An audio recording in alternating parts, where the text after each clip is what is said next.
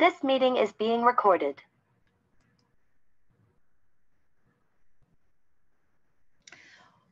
Well, good afternoon and welcome to week 2 of Black Voices Matter lecture series in recognition of Black History Month. This year's theme is belonging, finding a place of our own. While Black History Month is nationally recognized, ABERG recognizes that Black history occurs every day of the year. Today we have a fantastic guest and we cannot wait to introduce her to you. Please note that we will have a special session from 1 to 1:30 to have a Q&A with our speaker. However, don't forget to post your questions in the chat, and our committee will keep their eyes out for it also. Don't forget to complete the evaluation at the end. We will make sure we share the link in the chat. I am Cheryl Isabel, ABERG committee member and covering Wisconsin's Milwaukee Community Engagement lead within the Extension's Health and Wellbeing Department. For years and of recent, we've been hearing a lot about African Americans being the first to accomplish major changes or additions to our society. And we always hear of those that are well known to us, but I want to take some time to talk about one of the unsung sheroes that has been behind the scene, but have made major contributions and have opened doors for many aspiring young African-American male and female medical students to have those same opportunities. Today, I'd like to highlight an unsung medical professional that is one of the first two, in her field. Did you know in Black history that it was an African-American woman who was the first to become a neurosurgeon in the United States? In 1981, Dr. Alexa Canada was the first African-American woman in the United States to become a neurosurgeon. Alexa Irene Kennedy had almost dropped out of college as an undergraduate, but after recovering her self-confidence, she went on to qualify as the first African-American woman neurosurgeon in the United States. Alexa Canada earned a BS degree in zoology from the University of Michigan in 1971 and graduated from the medical school there in 1975. In her work as a neurosurgeon, she saw young patients facing life-threatening illnesses, saw young patients with gunshot wounds, head trauma, hydrocephaly, and other brain injuries or diseases. Throughout her 20-year career in pediatric neurosurgery, Dr. Kennedy has helped thousands of patients, most of them aged 10 or younger. Her career began tentatively. She almost dropped out of college while in mathematics major because, she says, I had a crisis of confidence. When she heard of a chance to win a minority scholarship in medicine, it was an instant connection. Her additional skills in writing and debate helped her earn a place in the University of Michigan Medical School, and she graduated cum laude in 1975. Such credentials still could not shield her from prejudice and dismissive comments.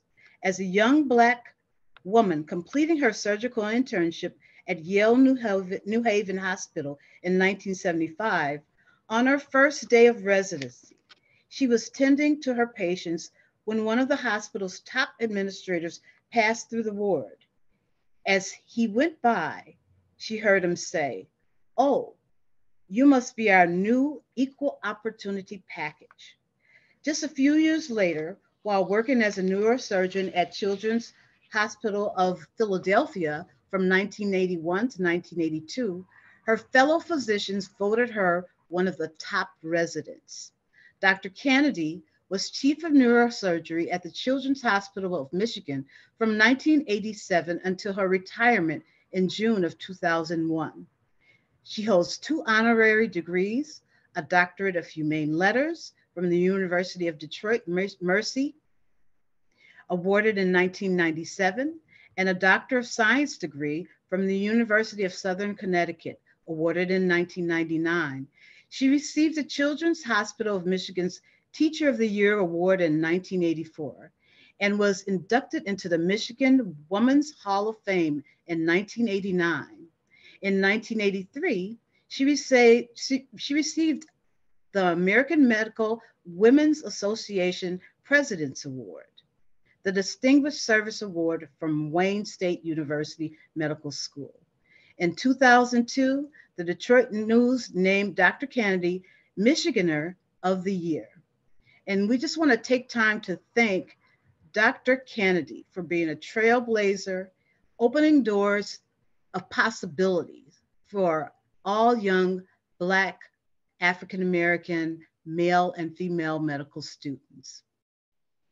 Please visit ABERG's SharePoint site and visit our calendar of events.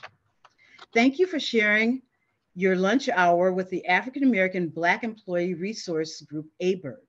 The ABERG's purpose is to serve as a resource and foster current and future African American colleagues' success by sponsoring programming, providing collegial support, encouraging belonging, and raising a collective voice related to issues that impact employees' ability to thrive personally and professionally. We would love your feedback and we'll provide a link to the survey in the chat box as we close out this session. And now I wanted to acknowledge committee members. Danielle Hairston Green, the chair, Rick Mills, secretary, Eva Terry, treasurer, James Bowling and Catherine Bork-Smock, co-chair, membership and retention committee, Carla Williams and Antifa Robinson, co-chairs the marketing and media committee, interim professional development shared leadership team, Jenny Abel, Erin Conway, Monica Lobenstein, and Heather Quackenboss. I am super excited to introduce to you today Alice Traore, Coordinator of Equity, Diversity, and Inclusion for the Center for Teaching, Learning and Mentoring with UW-Madison. She will present today on creating healing spaces, the benefits of affinity groups. Alice Traore has been an academic staff of the UW system since 2000, first at UW-Milwaukee and currently at UW-Madison. She works at UW's Center for Teaching, Learning and Mentoring as an Equity, Diversity, and Inclusion Coordinator. Within the span of a career in higher education located in Wisconsin and elsewhere, she has worked in student affairs, academic affairs, and multicultural affairs. Participating in the following institutes and trainings have significantly influenced her work: Social Justice Institute, the Midwest Academy, Organizing for Social Change, the Equity and Justice Institute, Embodied Social Justice Certificate, and the Healing Center Education Primer. Alice earned a master's degree in creative writing from Illinois State University. Writing provided a platform for exploring race, gender, power, and privilege, assisting others in exploring their social, cultural identities is a part of Alice's work that she finds invaluable. To review the full bio, please visit the ABERG SharePoint site. Without further ado, I would love to introduce to you Alice Traore.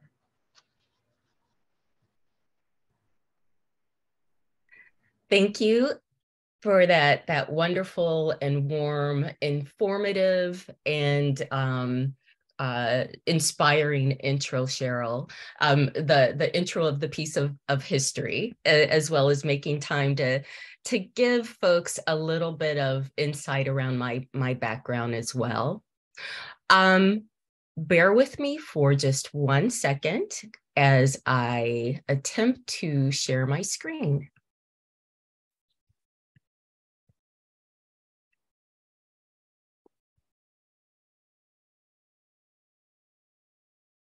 So I am hoping that you're all seeing just my large title page at this time. Again, I want to welcome you. I want to show my appreciation for you all deciding to share your lunch hour with this fabulous group of folks. I want to thank the team at UW Extension for inviting me and for creating space for all of us to come together and share thoughts and ideas around building inclusive spaces, helping us each thrive in the workplace. And I think these are especially difficult times that impact Black communities in different ways. So I appreciate you holding this space. I am going to talk quite a bit about healing spaces. And for a minute, in speaking about healing, I just want to take a few minutes to catch my breath, do a couple of deep breaths. I'm also going to take you through a grounding a little bit later, but life happens. And even though it was a positive experience, I had a meeting this morning that took a lot of energy. And so I want to claim that energy back so I can be here as present with you as possible. So before I get into the grounding, I want to give you an overview of what we'll cover today. I'm going to spend just a little bit more time talking about who I am. I'm going to give you a definition of what healing-centered engagement is, and spend quite a bit of time offering how I utilize healing-centered approach to learning communities and how you might be able to incorporate aspects of that in your work as well. And then on the other side of my presentation, we'll make some room for reflections, for questions, for you commenting on things that stood out for you, that resonated with you. Yeah, we'll have some conversation for sure on the other side of this. During the course of our time, I'll be taking big gulps of water to make sure that my voice stays clear. I've been dealing with a little bit of congestion and so forth, just a sign of the times and the weather that we're experiencing. So just for a minute, let's take some time to for all of us to settle into this space. You have come to share this hour from maybe some challenging meetings. Some of you had to move your bodies physically. Some of you are having to make some mental shifts. So one way of kind of pushing against systems that are always asking of us to show up, produce, and be active, I want to give us some space to breathe.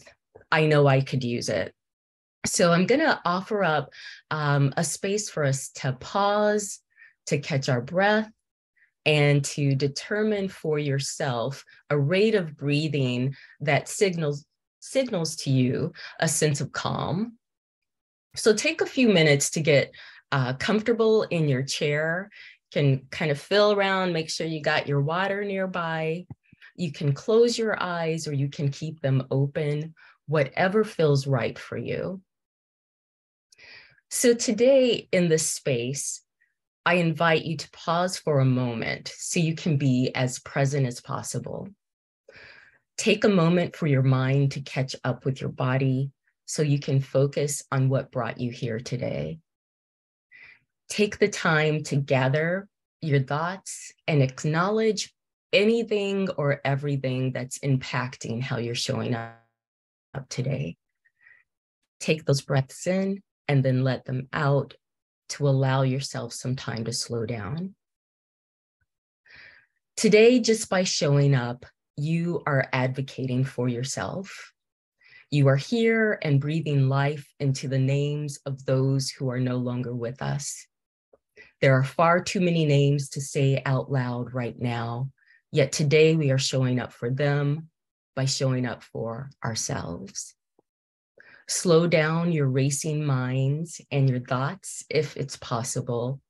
Let's give ourselves time to adjust and operate differently in a space that's designed not to diminish, not to disrespect or silence us. Breathe in empowerment, support, dignity, and care, and let that reside in you. Release your shoulders if you feel like they're reaching up towards your ears. Release your tongue if it's fixed to the roof of your mouth, so you can allow your words to flow easily. Just by showing up today, you are advocating for yourself. Too often we are judged for showing up as ourselves, unfairly characterized as too loud, too angry, too sensitive, too demanding. So today, I want you to make room for that person you have shut away. Today, make room for that person that you are reclaiming. We are all processing continuous acts of terrorism and violence, and we hold this in our bodies in different ways. So today, I hope you breathe in life into our time together and show up as present and whole as possible, because there are so many of us who can't. One more deep breath in.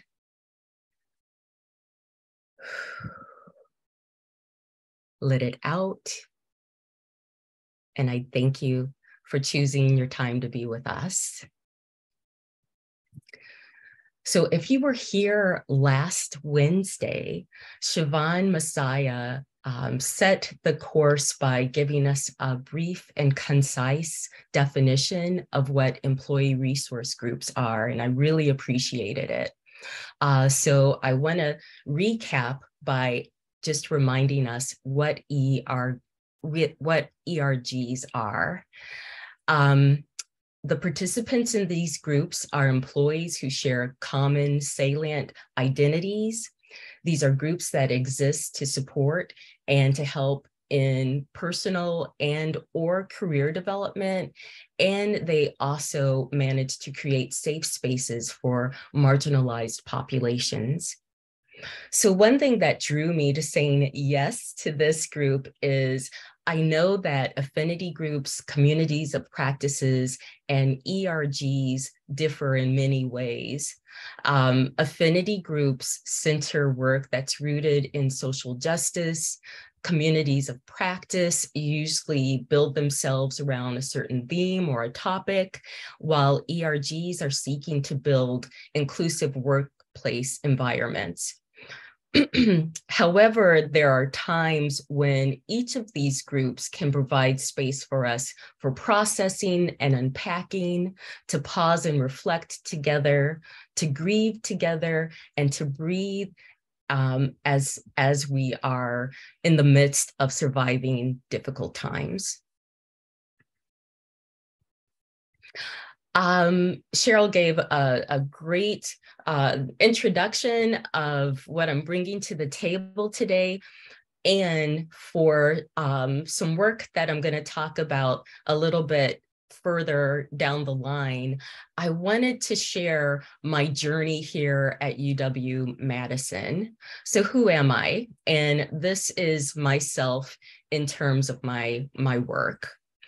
I have been at UW-Madison for over 11 years. I've been in UW system for 22 years now, and time has flown. But just on this campus, I have had several different positions. I was the Associate Director of the Multicultural Student Center, so I worked for the Division of Student Life. I was also in human resources as a trainer and curriculum developer.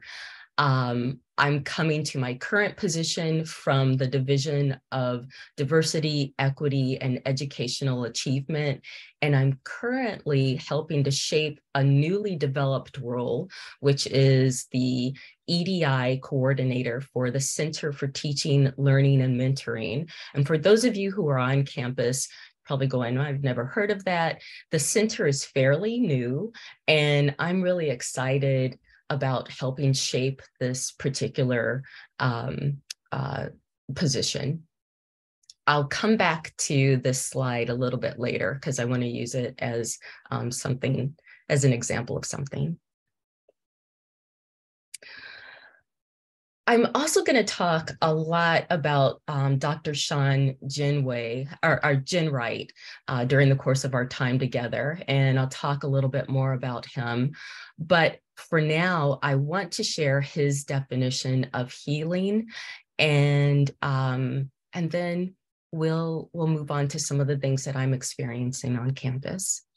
So Dr. Jinwright describes healing as the following. Healing involves more than repairing the deep wounds of racism, healing the scars of sexism, or easing the pain of poverty.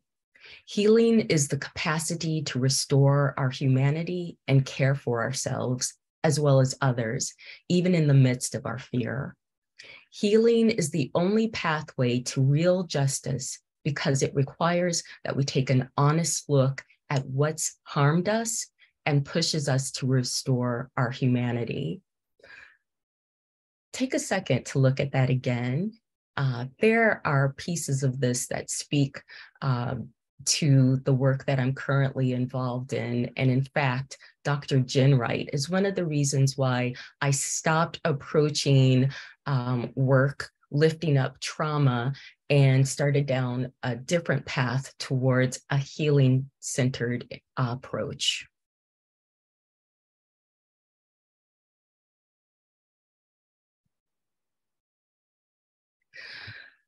Dr. Jinwright himself had an epiphany while he was working with a group of young Black men in a healing circle.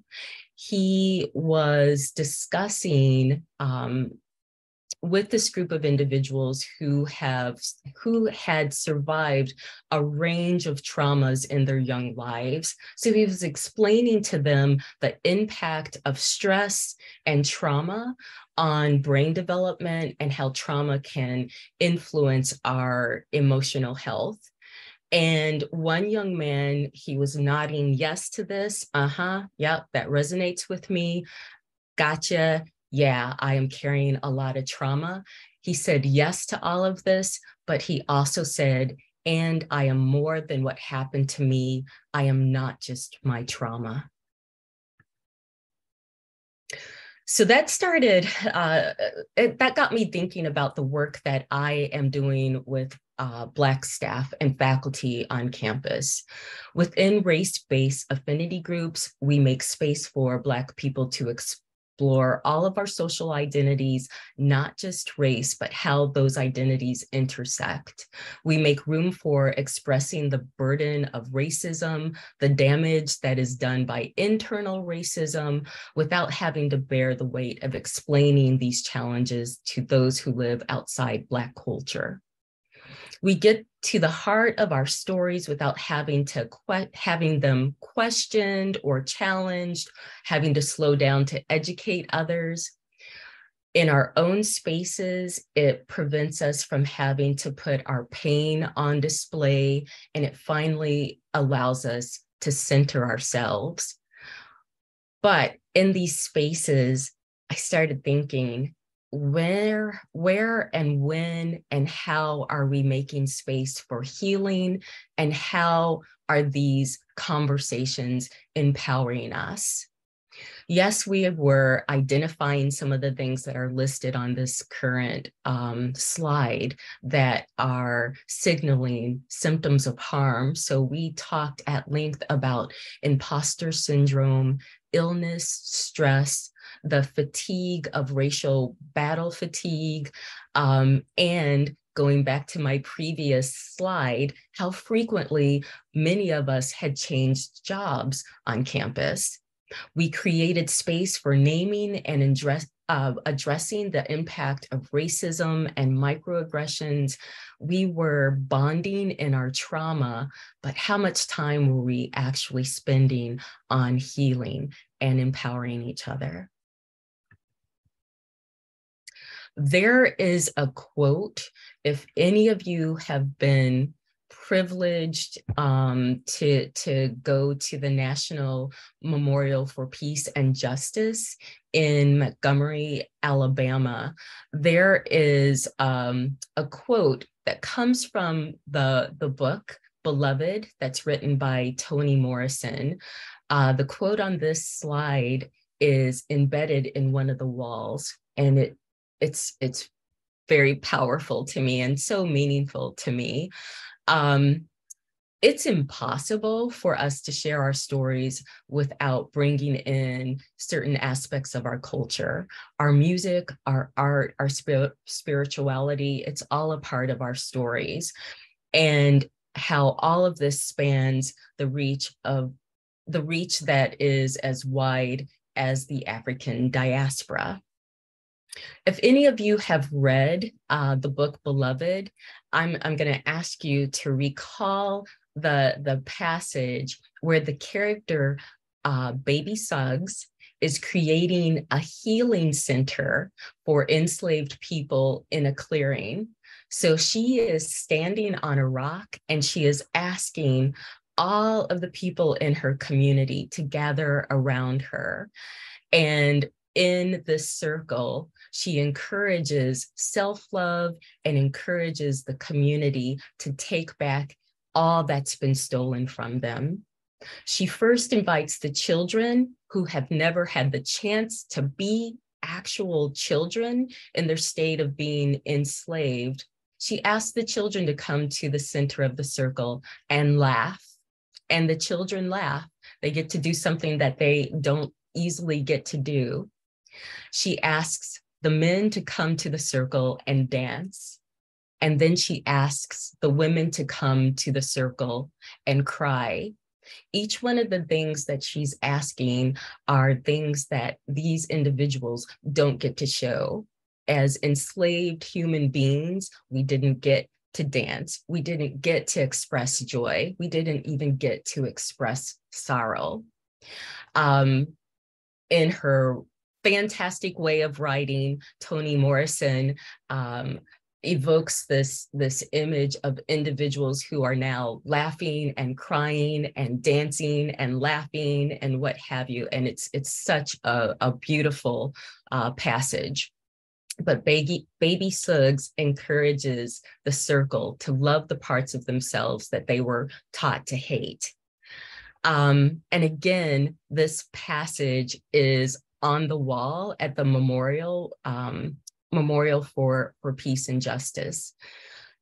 Even today, we are still needing these types of spaces to process what we've lost, the lies we've been told about each other and ourselves, and we need spaces to gather and celebrate the truth and the love that we need to reclaim.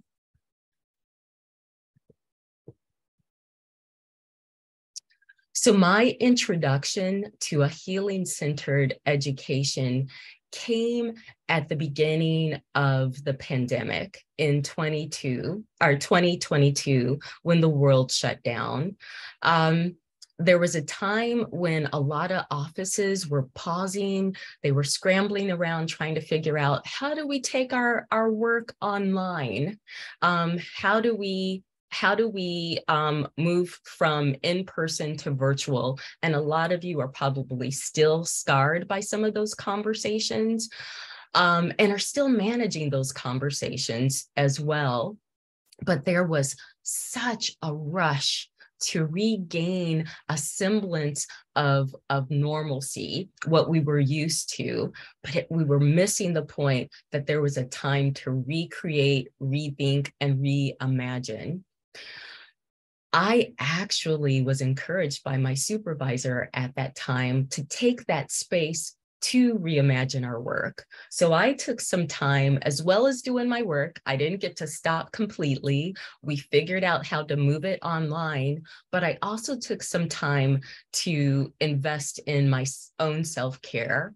And this came by way of me educating myself and taking the time to explore new approaches to my work. When we slowed down, that was the time when I really got to invest some time and energy in thinking about, are these conversations that I'm inviting people to a circle to have, are they helping or are they causing more pain? My work started feeling extremely heavy as I was mucking through how to take it to virtual.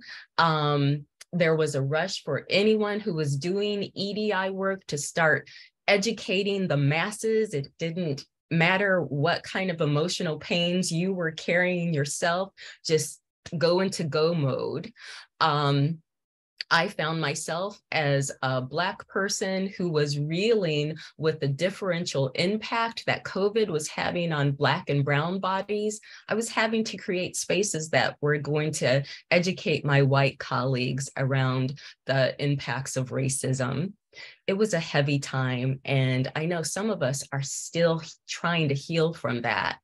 As a facilitator, I wanted to do something different in BIPOC and Black spaces. When George Floyd was murdered on May 25th, 2020, I thought that there was going to be a big shift, a big lasting shift in the way that we did this work. But as we can see where we are today, arguing about critical race theory and a whole bunch of other shenanigans, nothing changed. And it might have even gotten worse. So a part of my self-education was to take some online courses from other practitioners, other social justice practitioners. And I found a group of Black and BIPOC facilitators who were doing amazing things. One thing that I noticed right off the bat, that when I was in those spaces, I didn't feel heavy. My heart was light. These people were talking about the same things that I was discussing, things like white supremacy culture and other systems of oppression.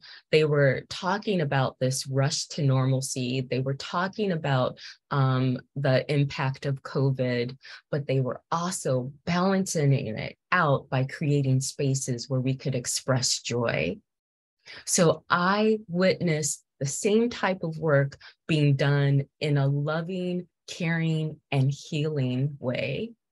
And the thing that each one of these individuals did was they centered liberation and they talked about what is possible. They created spaces for us to reimagine and really work towards the communities that we wanted to exist in.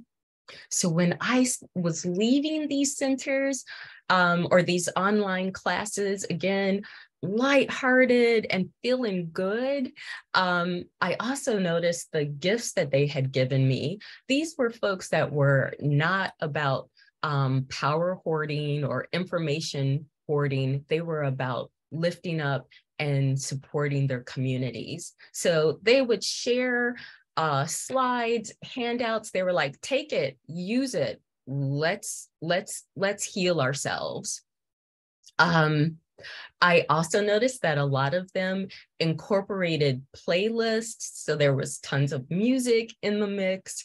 We shared book titles. We talked about podcasts that keep us up and lifted during the course of the day. And some of us were even engaged in digital art making during these courses. So we centered play and we uplifted creativity, and we built spaces for dreaming. These spaces worked in total opposition to the way that dominant culture encourages us to work, and they were joyful. So some of them are offering courses right now. A lot of them utilize mindfulness in their practices, in their work for social justice and equity, and really seamlessly bind these things effortlessly, and again, with joy. So in leaving these courses, the thing that stuck with me is that I am so much more than my pain. What attracted me to this, and these are the next few slides, are some of the elements that make up a healing-centered movement. So a healing-centered movement is one that moves us from thinking about what happened to you and moves us to what's right with you.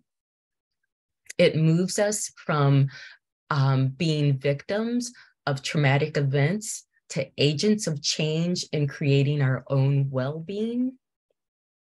It centers community. It reminds us that we are all interdependent. It knocks down the myth of the individual and makes sure that we start thinking of ourselves collectively, and so we can readily and easily build communities of care. And lastly, it is not just a feel-good movement. We are definitely discussing oppressive systems. So there is that political edge to it, because we've got to get through the rough stuff in order for us to get to joy and accomplish the change that needs to be made.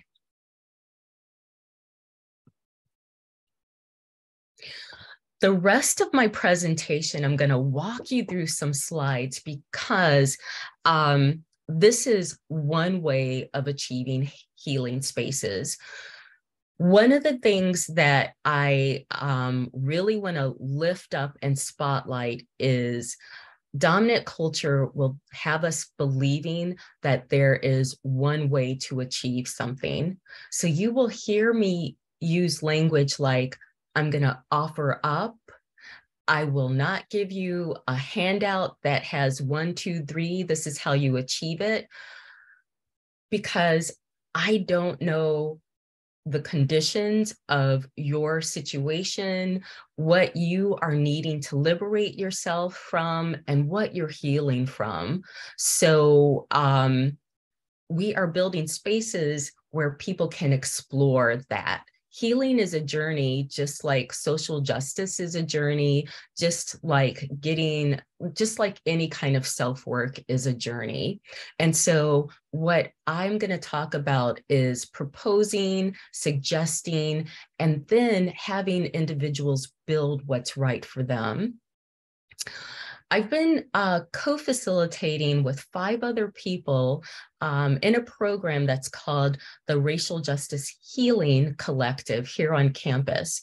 And we utilize a book by Dr. Teachng, who has come up with a pathway to healing. She has 10 steps to healing that she is suggesting. And again, the book is designed with very thoughtfully, making sure that individuals know that there's not one way to get at things. But before we jump up and try to heal ourselves, what Dr. Singh is suggesting is there's information that we need to go back and get before we can move forward. And so it's kind of like taking a Sankofa journey, going back and getting the history that we weren't taught, that we were denied, excavating all of the lies that we've been told, not only about other people, but about ourselves.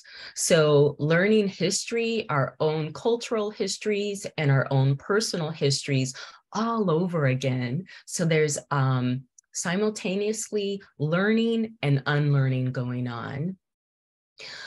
I am going to try to not overwhelm you with information. This book is something that we use as a guide. It is divided into 10 chapters that work as kind of like journal writing. So individuals aren't reading a chapter and just regurgitating what they've taken in, but they're getting a chance to think about how they've experienced racism, think about their own socialization, think about their own history, cultural history, and think about the impact of white supremacy culture on them. Again, we do make space for other people, other social identities to come into the mix. There is no way we could only focus on race during these conversations. So our religious backgrounds, our sexual orientations, our class status, our level of education, our lived experiences, all swirl around in the mix in these conversations.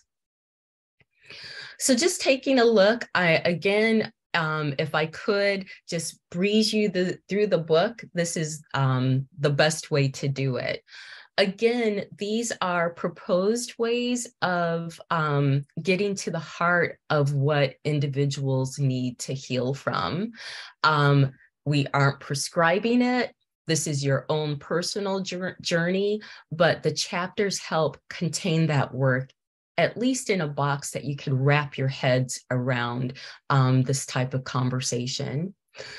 A lot of us never get a chance to just sit with our own social identities, especially our racial identities. We never get to sit with and discover how we are received and perceived by the world. We don't get a chance to have conversation around internalized racism.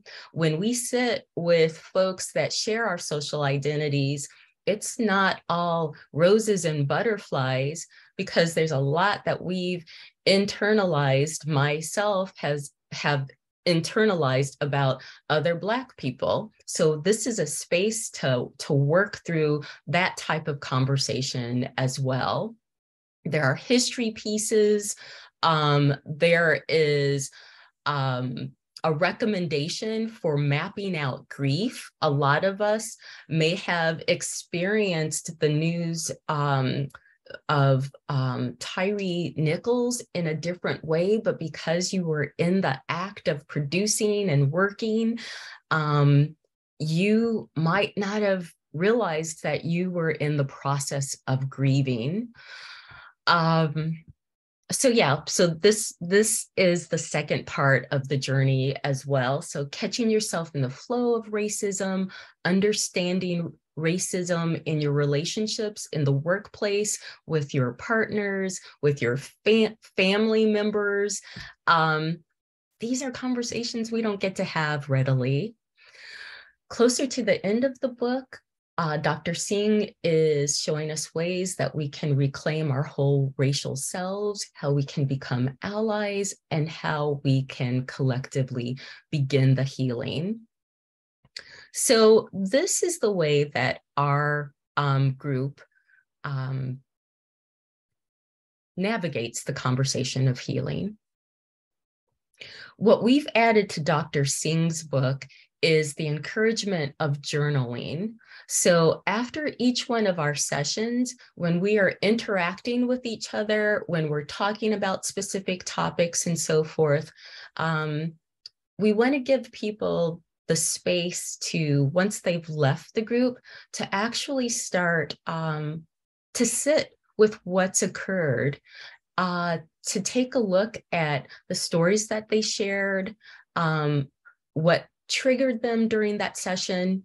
And I've got that listed on this slide. So we provide our participants with journals, and we provide them every week. After we meet, we encourage them to do some journaling and use these particular guiding questions. So what did I learn about myself today? How can this information contribute to my healing? We ask them to think about the content of the conversation that we had, think about the stories that they shared or didn't share, think about how they showed up. What else were they holding that particular day? How did that impact how engaged or not engaged they were that day? How did I interact with other people? Did I notice some of my triggers? Did I have some epiphanies during that time? What do I need to take note of that I need to spend more time? Because that might signal some things that I need healing from. And again, there's a whole section that we're encouraging people to just sit with. How might this information signal what inside of me still needs some healing? And we hope that by the end of this journey, we're not proposing that after this session with us, you're going to be completely healed, but at least you're mapping out a plan for healing. So how can I identify practices that can assist with healing that relates to today's conversation or topic? What do I need more of? What do I want for myself? And what will it take to get it? There are so many times that we are experiencing something and it feels good. You know, your body knows the difference between being in a situation where people are operating on a gotcha, playing that gotcha game, versus you're in a space where people are treating you or developing an environment that says, I got you. So the difference between gotcha and I got you. And those are the types of things that we're wanting people to really cue into. What's happening in the space, that my breathing is calm. I'm not going through gymnastics to say things. I can speak with confidence. I'm not afraid of backlash and things like that. So how do you keep note of those? And that's why we encourage a lot of journaling. So steps towards a healing-centered approach. There are a couple of things, so we're not prescribing how to do it, but what is in the mix could be very useful to all of you. So having conversations about co-creating a space. What would your space look like? Discussing shared language, coming up with group agreements, and again, pushing against dominant culture, wanting group agreements that are more created to ensure people's level of comfort or to make sure that conflict doesn't occur and things like that. But these are group agreements that enable us to practice asking for what we want. Let's see. Also, a push against dominant culture performance is building in space for reflection. So posing questions, but having people sit and think about their responses before we're asking them to immediately respond. In some cases, we're asking people not even to say things out loud, but just to write it. It's your own work. And so not necessarily does everything need to be spoken out loud. Open up conversation around some of the concepts such as trust, confidentiality, respect, and vulnerability, because a lot of these things mean different things to individuals. And when you have conversations around what's important to you and what it means to you, that opens up space for deeper conversations. And again, it is getting us to slow down and really care for the communities that we're trying to build. One thing that you want to keep noting to individuals, that healing is a process that we navigate for a lifetime. So again, these spaces give us a chance, even if we share the same race and some similar social identities. When we get together, we get to take some time to talk about and discuss what makes us us. So what usually comes in the mix are either our family histories or our cultural histories. We get to dive deep into how we were socialized. We get to talk about our lived experiences.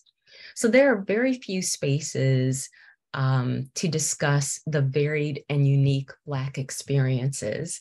Because of our personal histories and our socializations and our unique lived experiences, we can show up Black in a multiple of ways, a multitude of ways. No space is built for liberation. No space built for liberation can exist without acknowledging the damage done by white supremacy culture and any other dominant culture.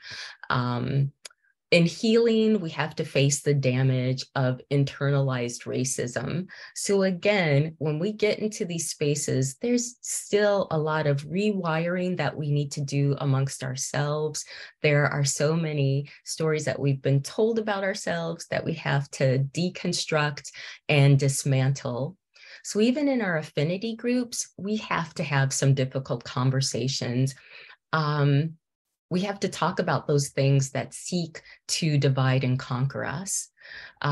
Things like proximity to whiteness, colorism, social class, respectability, politics, all those types of things, and the impact of anti-Black racism.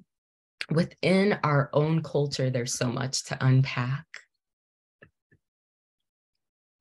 So how do we unpack it? We unpack it through story sharing. In our circles, we are sharing lived experiences as a means of excavating self. We're tracking and we're exploring what we each uniquely need to heal from. So this is not saying that our healing journey is going to be different, but we're giving space for people to explore their own personal healing journey, what that will look like.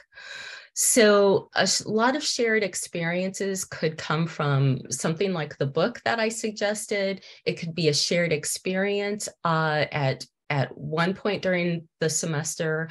Our particular group went through an exhibit that stood on campus. It was called the Public History Project, and it gave a chance for individuals to explore all types of systems of oppression that have occurred on our campus throughout history. There are films that you can experience together. You can read a book together, but what can you utilize that can be the foundation of these conversations? Sometimes they're hard to get started. They call for a lot of vulnerability and trust. Sometimes it's just a series of guiding questions that a group can throw out. I created one for us. If we were in a group, something that might get us to open up and start story sharing is a question such as this one. What important aspects of yourself don't come to work with you? Why not? What about your workplace environment would need to change for you to bring that part of self to work? You would be amazed at the volume, the depth, the level of stories that would come out of people just responding to a question like that. So definitely think about shared language, what language is important to your organization or your particular group. Our group spends a lot of time discussing group agreements. We refer to white supremacy culture quite a bit. We also use a term that's called tracking, which is essential to journaling and tracking your healing journey. But different groups, there might be some other terms that are important. Shared language is really important. Traditionally, there are BIPOC communities that were either told not to speak their own cultural language or were kept from information, weren't allowed to read.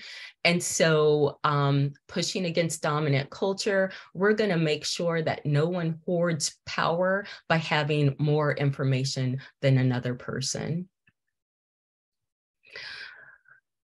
Co-creating, so group agreements, again, it's not to keep people in line. Group agreements aren't, but what they function as is a means of co-creating a space that feels liberating, that encourages community building, that allows space for participants to reclaim their authentic selves. I have a list up of examples of group agreements. I definitely want to spend some time talking to all of you, so I'm gonna kind of move a little faster as we're coming up on that 1 o'clock hour. But these are some examples of group agreements. Some of them come from Black Emotional and Mental Health Collective. So the ones that have BEAM in parentheses, that's actually an organization. We've adapted them for our use. And some of them come from the Social Justice Training Institute. And a number of them are just because our group created them and wanted those in the mix. Some things that I want to point out to you is a practice that could be built into group agreements is honoring your boundaries as well as others. Some of us have a really hard time in our workplaces keeping our peace and helping people break bad habits that they've identified as bad habits, and they want to replace with healthier ways of responding and being. So this is also a space to help each other hold boundaries, identify boundaries, and keep them. But there's a list of other things as well. I've mentioned white supremacy culture. Tima Okun is a social justice warrior, I'll call her, that has actually come up with characteristics of white supremacy culture that show up in the workplace. And these are some of the things that you can hold in front of you, things that you might want to find gentle ways to push back on. How can you liberate yourself within the workplace by not upholding some of these characteristics? And just going through tracking, you'll hear us talk about tracking and listening to your body quite a bit in these spaces. Mindfulness is, tracking is a piece of mindfulness. It's just saying, pay attention to yourself, pay attention to different situations that allow you to gather information about what triggers you, when you feel your heart rate go up, your voice changes or gets tight, you're having a hard time creating, speaking clearly, that's signaling things to you. So think about tracking what and who triggers you and why, how much you talk or don't share in a group, or when you're talking too much. Think about the things that are working for you and what you want to see more of. We spend a lot of time discussing what we hope to establish and create in a space.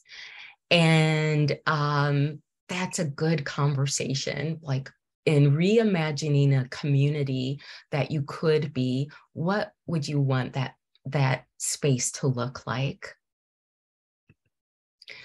When we are talking, when we open the floor for conversation, I'll pull this main ingredient slide up again for you, but I want to end with this slide. Just a glimpse at Black joy. All that I've discussed today, I'm offering up the pursuit of Black joy in the form of healing spaces. A healing-centered approach allows us to acknowledge systems of oppression as we co-create a healthy state of being for ourselves. We're building muscle for reclaiming ourselves and asking for what we want, even if it's just for 90 minutes twice a month. I'm going to close with a passage from a poem written by a poet scholar. His name is Jaya John, and this is a passage from a poem entitled Fragrance After Rain. She wasn't only tired, she was uninspired. She traced back the path she had taken since birth and realized it was a path laid down by others. She left the path, stepped where there were no footsteps, learned to make choices that pleased her soul. She felt something new and wonderful grow in her chest. She came to call this feeling peace. A few acknowledgements of some individuals who have helped me on this path. I want to give a special shout out to the person, Frida Zuckerberg, who's actually a colleague of mine. I could not do this work without her. We have had the opportunity to co-facilitate for a number of years, and she has become a sister to me, actually. I have a circle of support. Frida is somebody that I text every day, I talk to every day. She is somebody who encourages me that I got this, that I can do this. She helps me unpack and process things. I can't say enough about having a strong circle of support. And that's all I have for you. I am gonna stop sharing so I can see your lovely faces.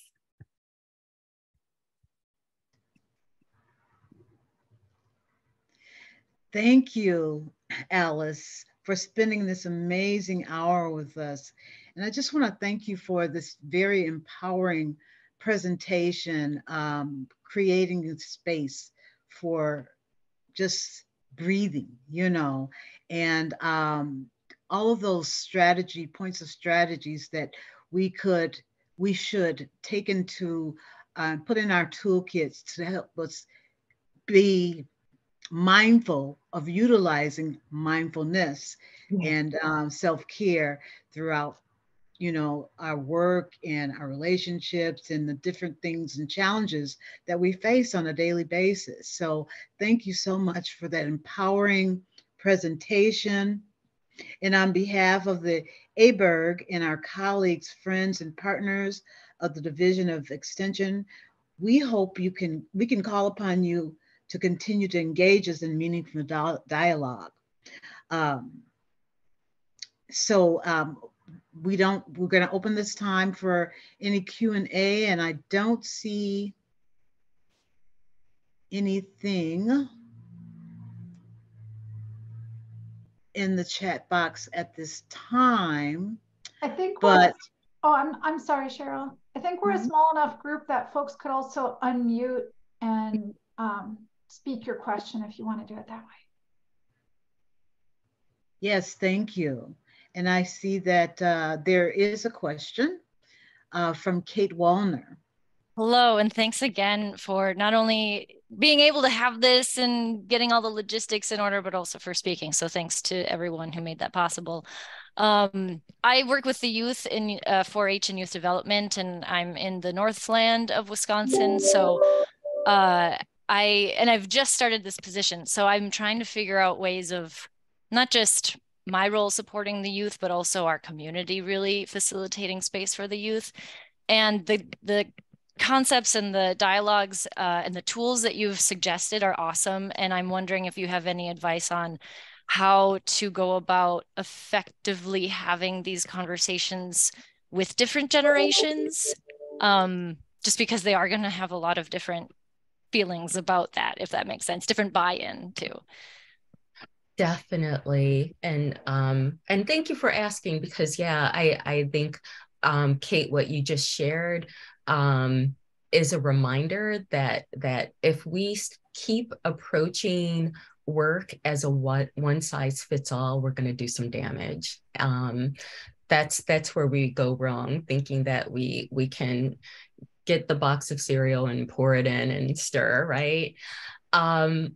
I think it would be helpful for your group to sit and think about some of the how do you get youth to open up and talk about their lived experiences? So right away, I'm thinking, consider the physical setup of the room, having people sit in a circle, having someone in a role of facilitator, role model go first. And so it does some level setting for the depth and so forth, but definitely setting up some group agreements. And the group agreements will help share that community of care. And maybe that's one of your first conversations, Kate, is what do we want to build together? How do you feel safe? How do you feel heard? Share a story when you felt heard and empowered and your concerns were centered. Those types of things. Off to the side of me, I also wanted to share some just things that encourage play. One of my coworkers had these high cubes that have words on them. So you could invite folks to just create some sentences and words. So you're incorporating play. There's an individual on campus with the Wheelhouse, one of our sessions in the Racial Justice Healing Collective. She is going to tailor an art project that layers onto our next conversation. So we're going to be making art while we talk. Yeah. Thank you. That's great. And if you ever also have like co-facilitators that you've worked with or have any suggestions on that, because maybe that will help too with getting different folks to the table depending on. Anyway, thanks. Yeah. Wonderful. Thank you. Do we have any other questions? Feel free to just jump on. We're a small group now, so we do have time for that. Alice, I've got a question. So I really liked and appreciated what you were saying about replacing a focus on trauma with one of healing, and replacing a focus on pain with one of joy. And it reminded me, a few years ago, I heard Winona LaDuke, who's an Indigenous activist, say that she focuses 80% of her time on building what she wants to see in the world, 10% of her time on learning, and just 10% on fighting against the status quo. And I thought that was a really interesting framing of active, because it feels like a lot of activism work is 100% is focused on the fight, right? So I just wanted to hear your perspective on how that maybe ties in with what you've been talking about. Thank you, Jenny. Yeah, again, I think that I think that one thing that I took away from the spaces that introduced me to the healing-centered approach, definitely the fight was in the mix, but the fight became, how are you going to get, once we have reimagined a space that we would love to see for ourselves, how do you get there, right? And so that conversation entailed talking about systems that work hard against us creating those places of peace, of obtaining that joy and that liberation. So I don't want to, I'm glad you're giving me this opportunity. It's like we sit and we dream, but then we got to figure out how to go get it, right? And so it's, and I would encourage the language to be just that, So how do you get it? You've articulated what you want, what's standing in the way, and then we know the things that we need that are challenging our joy and liberation, and then we can have conversations around the dismantling.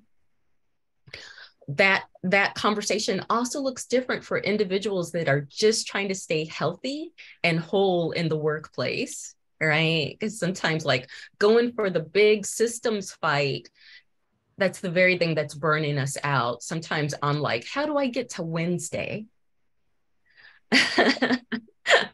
So one thing that I did want to talk about is cultivating peace in your own space. I was gonna go to campus and have this conversation in an office that I needed to borrow because I'm in a cubicle, so I needed some privacy. And I decided I'm setting up here. I am in my little makeshift artist studio. On the back of my wall are some of my ancestors and my 100-year-old grandmother who turned 100 last month. I curated some joy, but I would not prescribe the way that I've done it as the way, because I don't know who gets the choice to work remote. So what do you do with what you've got? Thank you so much, Alice. This has just been phenomenal. I am just in awe of just this whole series that you've presented to us this afternoon. And I just want to just take us away and close us out with just a few pearls that I received from your lecture this afternoon, and something just that I'm going to think about, and I hope those of us that are left in this group and that will view this presentation in the future is pearl number one: allow yourself space to breathe and experience empowerment, support, dignity, and care. And healing is a journey. Build what's right for you. And also, I'm a journaler, so just encourage that journaling to help you release and just reevaluate some of the things that you are thinking about, situations, how you want to be a stronger support in your community and the people in your lives, just your family members, and acknowledging that healing is a process we navigate for a lifetime. That was so powerful for me, and then lastly, number 5, invest in self-care, look for healing education. We are more than our pain. And thank you so much for the quote from Dr. Sean Ginwright. And I took away this one: healing is the only pathway to real justice, because it requires that we take an honest look at what harmed us and pushes us to restore our humanity. Thank you again for that. And as a reminder, you can find Alice Traore's full bio and recording of today's session can be found only on our SharePoint site. We hope that you have enjoyed yourself and will return for our Black History Voices Matter series, which will end on February 22nd. Look for a Zoom registration soon. Thank you to everyone who joined this live discussion today and those who will be watching the recording. Thank you for taking the time to watch this phenomenal discussion. For those of you who will stay logged on to have a more intimate Q&A with Alice, hold on tight. Otherwise, have a wonderful afternoon and we'll see you soon. And one other thing, please join us next week for part 3 of our lecture series on February the 15th. We will be welcoming Dr. Stacy Sowell, and her message to us is going to be the helpmeet and the head. So I'm really looking forward to that. And again, thank you again, Alice. We enjoyed you. We welcome you back for more conversation and dialogue in the future. And for everyone, have a wonderful rest of your day.